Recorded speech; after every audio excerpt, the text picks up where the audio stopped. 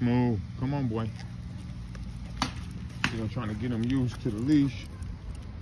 This is only his second time really being off the yard. So he's a little shook up by the cars and the other noises. Like we just walked past that house, they're working on the house. I mean, they're building a roof.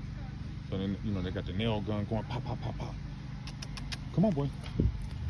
So, you know, he's a little thrown off by that stuff. He's never been off the yard like that. Like this is the furthest he's been. We're about 3 blocks over. I want a statue like that, but I want it to be a pit bull right in my front yard.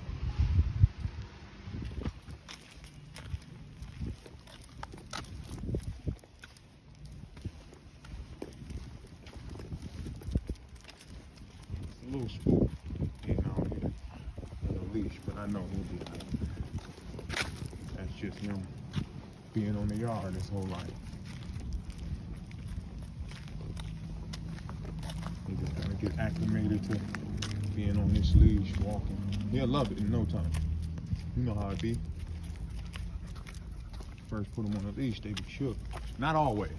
I've had a couple that took right to the leash. Cash dog, first time I put her on the leash, you would think she'd been on the leash before.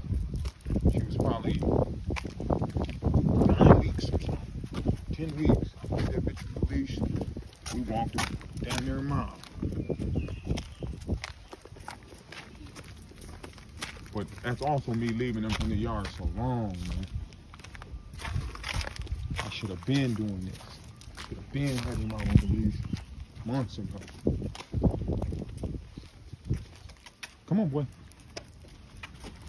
Months ago, I should have had this brother out on the leash. But we out here now. We're gonna get him right. Man, I imagine by sometime next week he'll be walking. Loving it.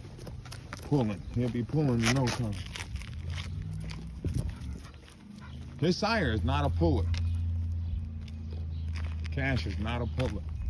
Come on. His mom will pull you the whole entire walk. I'm gonna walk her today too. That nigga's his dam will pull you the whole time. Him and Lolo, man, I don't care. You can walk 3 miles. Lolo will be pulling the whole 3 miles.